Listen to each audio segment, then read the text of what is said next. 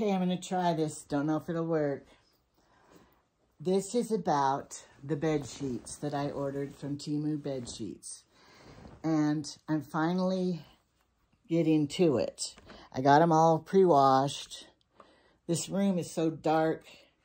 I should have done this earlier in the day, so I have these lights here. All right. Here is a lesson in sheets. All right. Here are the sheets from the 70s. This was a wedding sheet from the 70s. This is how wide the mattresses were back then. And this is the sheets. So if you have these kind of sheets, this is how wide our mattresses are nowadays. It's never going to fit. So you might as well chuck them or make pillowcases out of them or something. Now, here's the worst sheet in the world. The cheapest sheet that they make. See the elastic here? At least the elastic goes all the way around. They're shiny, they're thin.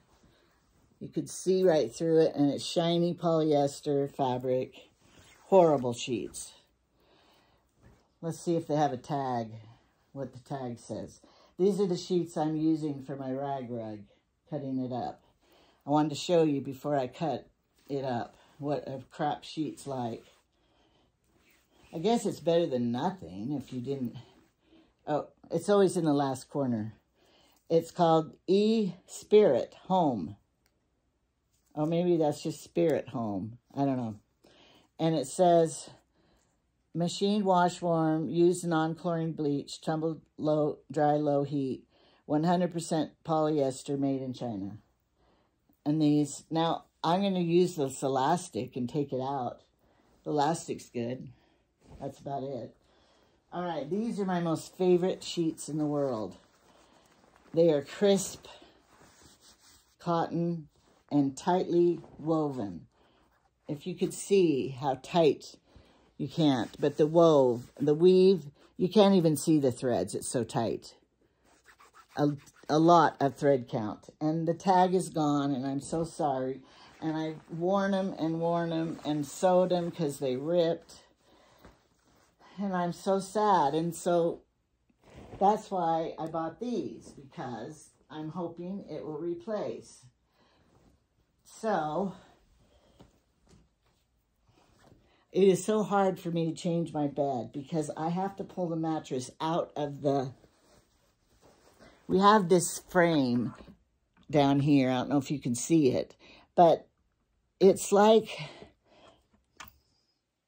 the mattress fits down inside the frame, and then you can't even get it out. Lift this heavy mattress, weighs so much. These new heavy ones. All right. It has this nice piping right here, and you can see some thread count. Not like those others that are completely smooth. I can see some thread count, but I can tell it's totally 100% cotton. Okay. Like I said, I should have done this earlier today when we had more light. So it's plenty big for my mattress. And it comes all the way down here to tuck in. And they feel divine. They feel, you know, like cotton.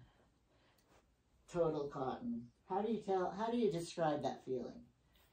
It's cool. I don't know how to describe it. All right, so here it looks on there. Of course, the mattress isn't in the hole, right? All right, now here's the top sheet with the wide hem, 7-inch hem. Okay. I never know. Do you put the fancy side up or the fancy side down? To me, in the summertime, I put it down because then when your bed's open, you can see the prettiness. In the winter, I don't know what you do. Doesn't matter because they both feel the same. But I don't know what the correct way to do it is. Where's Martha when we need her? It's much easier when you have two people making a bed. And here's the ribbon tag. It didn't wear out one bit because it's ribbon. Yep. All right, this is the top. And I think I'm going to put the flowers down because I'm going to be having my electric blanket on the top here.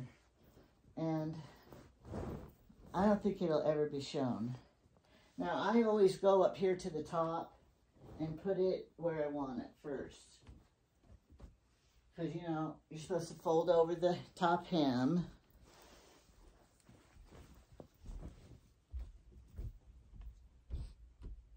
And then over here, fix it.